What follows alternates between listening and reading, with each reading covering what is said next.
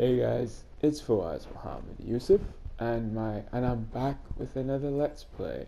So my quest to diversify the heroes I play in these videos continues, and in this match I believe I ended up playing Lieutenant Anna Amari. Now I have no idea if she's actually a lieutenant, a sergeant, or a captain, but lieutenant just rolls off the tongue better, so I'm gonna keep calling her that until someone tells me otherwise. This our team comp isn't bad. So the brand new Symmetra, she is interesting.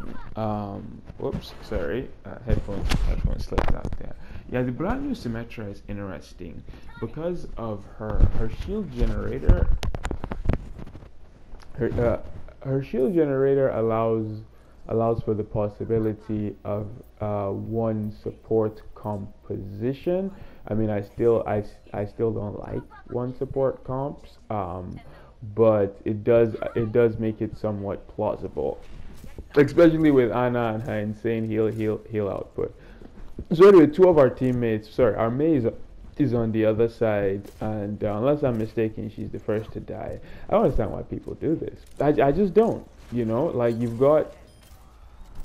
Oh, by the way, there I messed up with my healing. I should have been able to save the Diva's mech, but you know, I think I can't remember what well I made a mistake. You know, that's pretty much the extent of it. So yeah, here I saw the Lucio going in there, so I wanted to help the Diva out. But by the time I got there, the Diva had already killed the Lucio and gotten her suit back.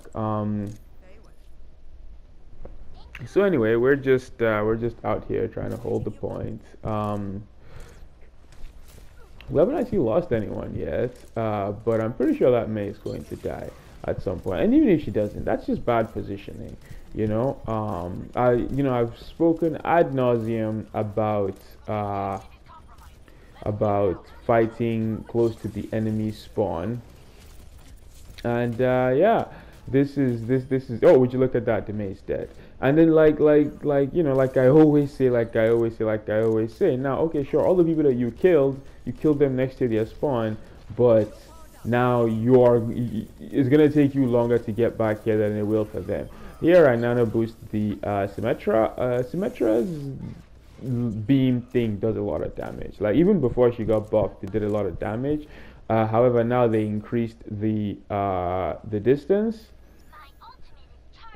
Now they increased the range, so she's a lot harder to get away from. And you know, I figured she wouldn't be a bad nano boost target, and she proved me right there. Here, theme alert, by the way, as I hit that what I believe was a very clutch sleep dart. Well, not really, because Dryhan wasn't charging anyone.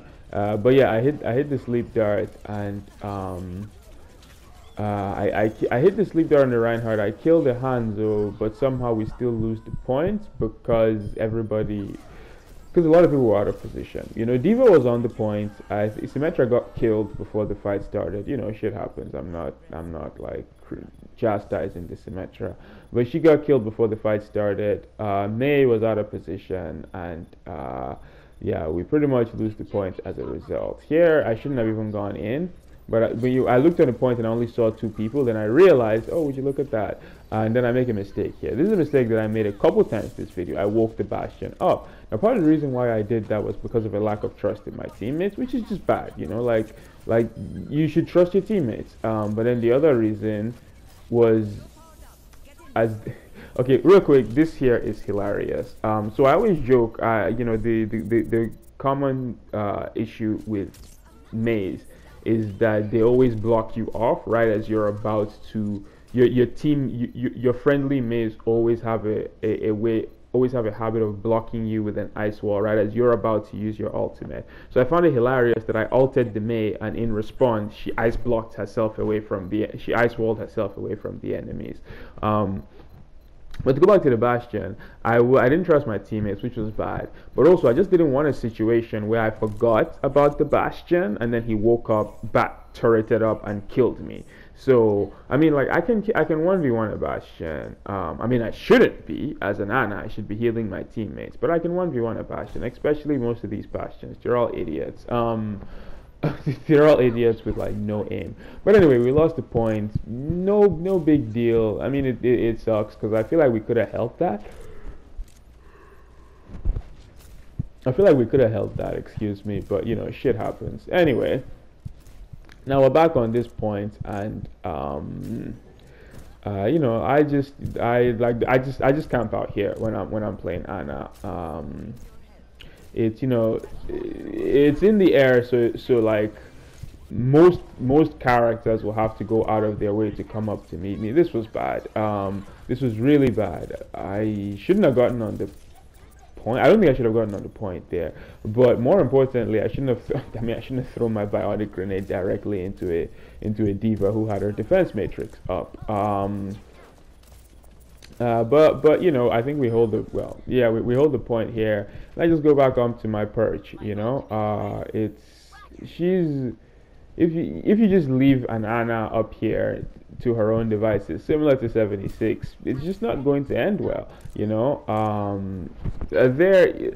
I, I try to I try to not get bloodthirsty. You know, I try to quell the Zenyatta in me because, like, as an Ana, especially as a solo healer, Ana, your primary job is to be healing your teammates. You know, if you're too fixated on shooting enemies, you have a teammate being bled as this Bastion tries to set up and shoot me. Like, what? So yeah, I put him to sleep, but he wakes up and then he tanks up, and unfortunately my sleep dart is still on cooldown, so I can't. Unfortunately, I can't get him. He gets two of my teammates, but then I sleep dart him again. I should right there. I did it again. I woke him up after sleeping him. That was a mistake, 100%. Especially given the circumstances. Now, to be fair, I don't think anything I was going to do there mattered because there was a Pharah on me. Azaria solo graviton surged me, and there was a tanking Bastion on the battlefield. And that's a really strong character, but I mean, she's only human. But anyway, we held. I think Diva and Symmetra came in, and yeah, we held. Now Symmetra, she sets up her shield generator, and this is one of the cool things about the new Symmetra is that she's got two ultimates. She can either set up the teleporter, which is really good on first point defenses because you know the walk back from spawn is so long, or on a second point defense, she can set up the shield generator and gives her entire team 75 extra HP. So so our Symmetra gave us the extra HP, and like that's a lot, you know. 75 extra HP means that you can't get one shot by Roadhog anymore. Keep in mind it's 75 shield, so it's 75 regenerating HP. And as someone who plays a lot of Zarya, I can tell you that regenerating HP makes a lot of difference. Here I hear the 76 ulting, but I'm not sure where he's coming from. I see him, but unfortunately I missed my sleep dart. That would have been clutch, but you know, you can't win them all, unfortunately. I have no idea how we held here, spoiler alert. Because, yeah, a lot of us died. Okay, this is actually kind of... No, is this the spot? No. So, yeah, I think yeah, my plan was to nano boost the Symmetra. That's a clutch bubble. Fucking Zarya. That was a clutch bubble. I think she died anyway. No, she didn't die. There she is. Yeah, I have no idea how we held. I came onto the point and my plan was to nano boost the Symmetra, but then we get on the point and there was no one there. I mean, I'm not complaining, but but yeah. So we've held again by some miracle. So I just go back up to my spot and keep healing my teammates. You know, yeah, you know, every now and then, you know, you take a pot shot at an enemy. Oh, and then this diva comes up. I sleep dart her and then I spam the group up with me emote, but I'm assuming no one is going to pay attention, so I'm like, alright, screw it. I'm just gonna go to where they are. I'm not going to make that same mistake again and wake the diva up. So I come down. I almost die. Oh, look at that. I was at 35 health. If I hadn't had that 75 extra HP, my ass would have been grass. This is really funny. I was going in to pick up the health pack, but the diva, I saw the diva coming, so I was like, oh shit, if she sees me going in there, she'll follow me, and the shield generator's in here. So I stepped out to, you know, 1v1 her there, but for some reason she just walked right past me, you know.